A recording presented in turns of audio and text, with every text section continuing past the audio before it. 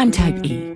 I know what my money is doing. I rebalanced my portfolio on my phone. You know what else I can do on my phone? Place trades, get free real-time quotes, and teleport myself to Aruba.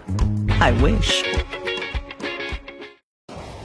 10th ranked TCU hosting Texas Tech, and things didn't get off to a good start for the Horned Frogs. Opening quarter, it's TCU safety Sam Carter up at the line. Carter bites on the play fake, lets Kenny Williams get right by him, and Davis Webb hits Williams in stride, 57 yards on the touchdown, less than a minute into the game, and Texas Tech was up 7-0. Ensuing touch for TCU, though, Aaron Green.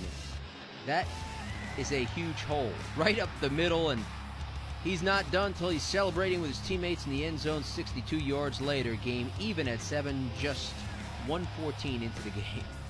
How about Trevone Boykin? Pressured up the middle, spins, gets space downfield for Josh Doctson. He breaks the tackle and takes it home.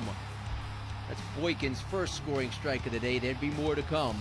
TCU goes up 14-10. Still in the first, opening quarter. That duo hooking up again as Boykin rolls, finds Doctson back of the end zone.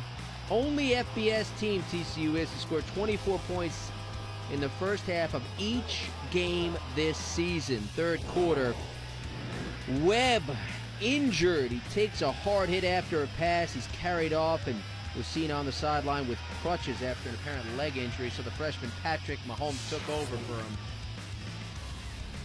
How about Deontay Gray? Man coverage. Boykin